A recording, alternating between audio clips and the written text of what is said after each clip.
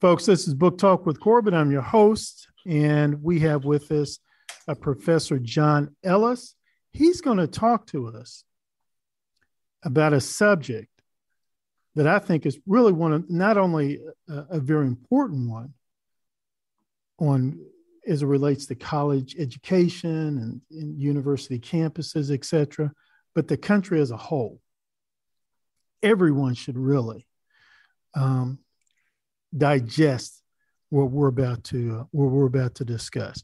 Let me introduce our guest today, Professor Emeritus of German Literature at the University of California, Santa Cruz. He's taught in other countries, England and Canada. He joined the University of California in 1996 and served as Dean of Undergraduate Division from 1977 to 1986. And he's the author of 10 books. And just before we started this, we were sort of joking around about how somehow or another he found the time to do that. As most of you know, listening to my podcast, I do a special mentoring program for young Black males. We focus on boosting their reading proficiency. And man, I got to bribe the heck out of them just to read one book. And this brother, he finds the time and the stamina to write 10 books. Professor, thank you for coming on. Thank you for having me. Professor, I'd really like to talk to you about the little time we have about your book, The Breakdown of Higher Education, subtitle, How It Happened, the Damage It Does, and What Can Be Done. How did you come to write that book? Well, I began academic teaching at a university level in 1959. And over the next 60 years, I saw a massive deterioration. And the shape of that deterioration was that the universities went from being places where students were taught how to think for themselves, to analyze problems, to see issues from all sides, compare competing ideas, strengths and weaknesses of one idea versus the strengths and weaknesses of another idea. All of that got their brains working independently. So not just that they could handle problems they were facing this minute, but their minds were trained to face problems no one even could imagine 20 years' time, 30 years' time. Now, we went from that over those years I was teaching, we went from that to a situation where far left faculty were not teaching those kids to analyze problems. They were teaching kids to think the way their radical professors think. In other words, instead of opening their minds, they shut them down. Instead of having them think for themselves, they made them think exactly the way their professors wanted to think and nothing else. Now, that transformation took a long time. It took about actually 50 years to really close down the universities as centers of open thinking. If you go back to, studied on 1969, there were 3 left of center professors to every 2 right of center professors. So in other words, healthy debate between both sides. So if one side said something stupid, the other side would pick them off and they'd regret it. So they both learned to be intelligent the way they spoke to each other. They both learned to understand each other's positions. Now, 30 years later, that balance had gone. 30 years later, 1999, just the beginning of the 21st century coming up, we've gone to 5 left to 1 right. Now that's domination of one side. And already you've got a place where one side doesn't have to listen to the other because it has the numbers. Now, that's bad enough, but then the floodgates really opened then. And within another 5 years, it's gone from 5 to 1 to 8 to 1. But think about this. In 5 years, take the professoriate as a whole, right? Tens of thousands of them. They go from a 5-1 split to an 8-1 split in 5 years. Now think about it. What must the rate of partisan hiring have been in those 5 years. In other words, it must, to go from 5-1 to 8-1 in 5 years, you have to have been recruiting only left professors for those 5 years. So in other words, the floodgates are really broken. Now you're at the point where radical professors are indoctrinating, and there's no one really to stop them anymore. So that's why kids leave college, and the impression that everyone gets of recent college graduates is they don't believe in free speech. Well, the reason for that is that professors didn't believe in free speech because they killed off any opposition to what they were saying. I mean, basically, they made sure there's only one opinion in that classroom and only one opinion on that campus. And they made the kids think this way, that was the way to think, period. So anyone who didn't think that way, there was something wrong with them. And so you get a whole generation of young people leaving campus thinking that people who speak up in a way they don't like, they don't have to listen to them. They shouldn't have to listen to them. There's something wrong with those people. So all of a sudden, respect for free speech is gone. There's only the right way to speak and the wrong way to speak. Now, Professor, you had just used the word indoctrination. Is that the word you meant to use? Yes. And how would you define indoctrination? Indoctrination is when a teacher gives an opinion to a student and says, believe that, and that's the end of your thinking. You don't have to think anymore. You believe what I tell you. That is the truth. Nobody else has a right to an opinion other than that. That's indoctrination. What a real academic teacher does is say to kids, now, here's an idea. Now, let's look at that idea. Let's analyze it. Let's see what its strengths are and what its weaknesses are. Now, let's look at ideas that compete with that, ideas that other people think are better. Now, why do they think it's better? Let's look at the strengths and weaknesses of the competing ideas. And then the end of it would be, you all have to think it through. All those complications, all those strengths and weaknesses, the comparison of the two ideas, you have to think it through for yourself and form your own opinion based on your best judgment. Now that's education.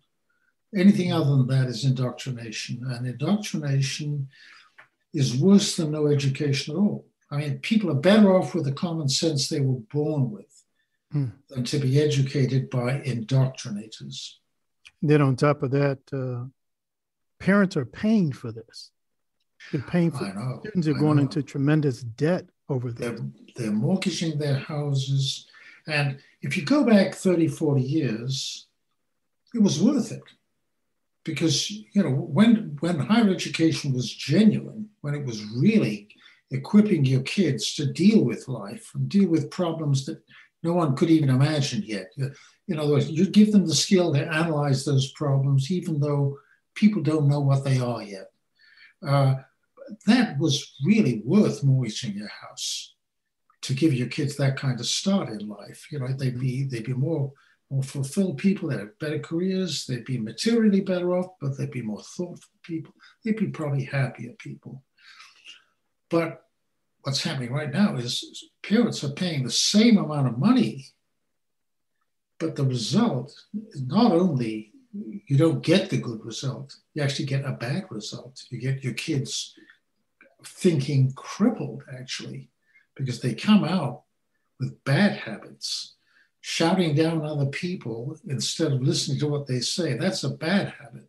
So in other words, you get a minus quantity. You know, in other words, if you don't go to college at all, let's say you start at zero, you don't get any education one way or the other. You used to be given a bonus of many hundreds of points in your mental ability, and it was worth it. Now you go to college, you're on a minus quantity. You know, you're taught bad habits. So and when you say bad habits, I've seen some pictures where students were actually violent. Yeah. And they're trying to, you know of examples like that too? Oh yeah.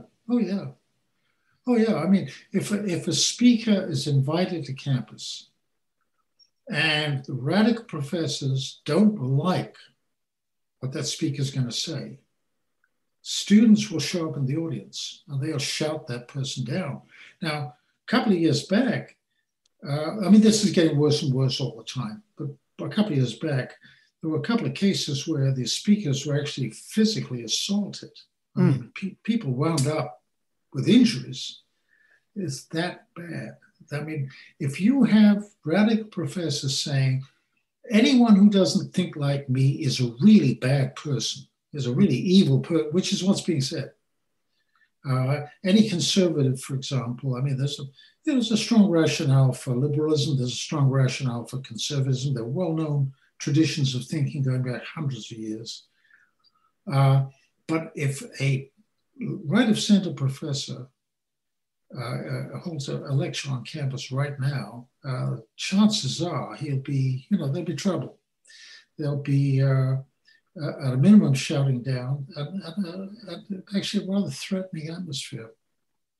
You know, I'm not a real brilliant student of history, but I watch a lot of documentaries here and there, and I vaguely remember about how the beginnings of the Nazi movement in Germany, where some of the members of the Nazi Party would deliberately send somebody into a speaking engagement to disrupt it and sometimes even to start fights. Yeah. Are you seeing a similarity there? You know, it's horrible to say it, but yes, you do see some similarities. Now, the minute you start to use comparisons with Hitler and the Nazis, people get shaky, you know. But it is as well to remember how Nazism started. And it did start with the opposition being shouted down and bullied and threatened.